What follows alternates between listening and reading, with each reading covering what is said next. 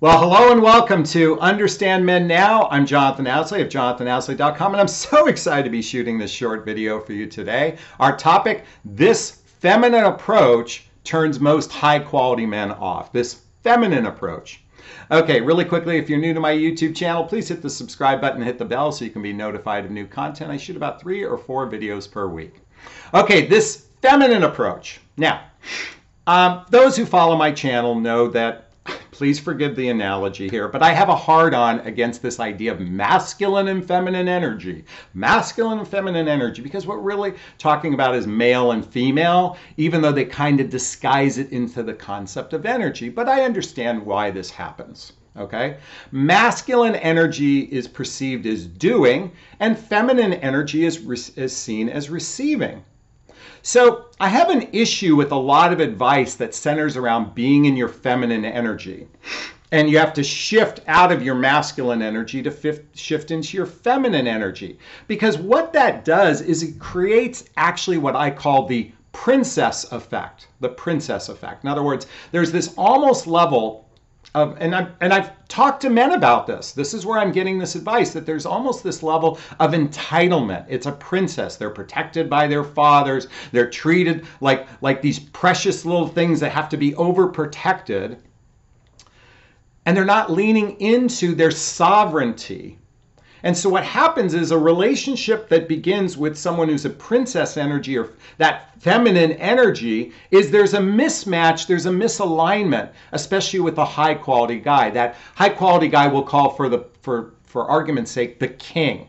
King energy. King energy doesn't want to be with princess energy unless that king is a controlling, narcissistic kind of king energy, but that's not the kind of guy you want. The high quality guy is emotionally mature. His actions match his words. He takes personal responsibility for his choices. He knows how to fight fair. He's empathetic and he's transparent. In fact, Google or check out my list of videos. I have one called The 5 Signs of Emotional Maturity where I go into this deeper. And the emotionally mature guy, which we're labeling the high quality guy, doesn't want to be with princess energy. That feminine energy that, just keep back a little bit because the guy is supposed to be the doing. The guy has to claim you.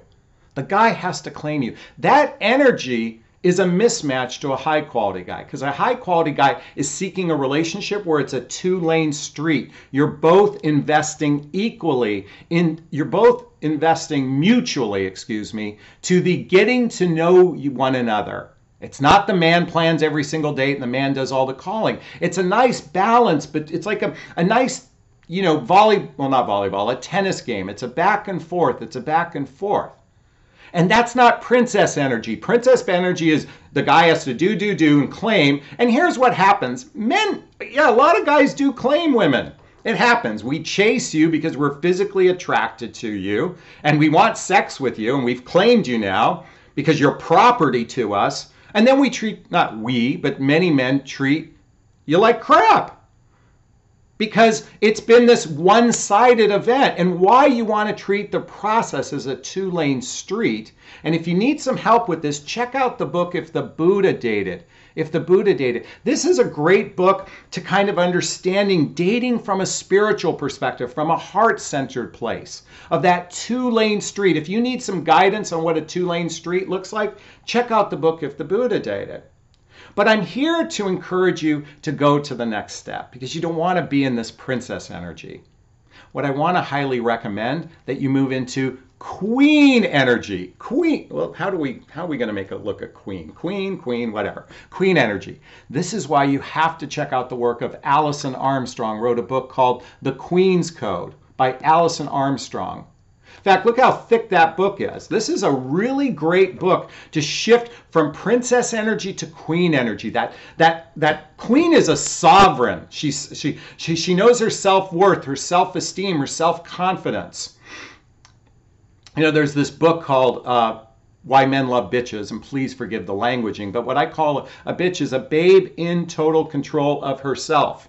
Babe in total control of herself. Have you ever heard that? If you have, please post a comment below. But why men like women like that is because they are in their queen energy. They recognize that a relationship is a two-lane street. It's not feminine energy. It's not masculine energy. It's sovereign energy. It's the energy of loving oneself.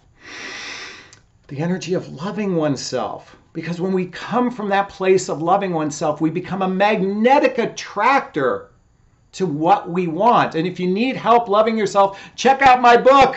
What the heck is self-love anyway? What the heck is self-love anyway? By the way, the links to Jonathon Recommends is below to check out the books I recommend. I'm recommending books because I want to shift perspective. Let's get out of this stupid rules-based way of dating, this whole game playing. This is all game playing, a lot of advice. Man should claim you. No, you should claim each other. It should be a two-lane street, and that's what I want to encourage. And sometimes I scream and yell, and I fucking curse sometimes because I want to shift things up. I'm not doing this to be crass. I'm doing this to create a shift in perspective. And yes, this is my style. And for some of you that don't like the F-bombs, I apologize. By the way, if you do like my F-bombs, please post a comment. I want to hear what you think. Am I making a difference? Is this making a difference? Are you shifting perspective? Are you leaning into yourself, your own sovereignty, your own queen? Are you looking at a relationship of getting to know someone from a two-lane street perspective instead of this expectation that men are the leaders of the relationship? And quite frankly, they're terrible leaders of the relationship. This is why I highly recommend you all get the book, 8 Dates by Dr. John Gottman. And if you're dating a guy and his penis is going into your vagina, then he should be reading this book too. Please forgive my crassness. I'm being blunt. This is the mechanics to a healthy, happy relationship. And if you want a healthy, happy relationship, learn the mechanics to one. This is a great book. 8 Dates by... All right. You got the gist of where I'm going. I've said a lot. I'd like to hear your thoughts. Please post a question. If this resonates with you, if my advice resonates with you, then schedule a free discovery call with me to see if working with a coach is right for you. I teach you how to vet for those high quality guys and not to sit in that feminine princess energy, to lean into your queen energy. That was very masculine. All right, I'm going to wrap up this video as I always do. First off, giving myself a big, gigantic Jonathon Bear hug of self-love. I'm going to reach into the camera and give you a hug of love if that's okay. I'm going to ask you to turn to someone and give them a hug of love, because hugs are a great source of love and we can all use more love in our lives. Thank you so much, and wishing you a beautiful, wonderful, super duper day. Bye-bye now.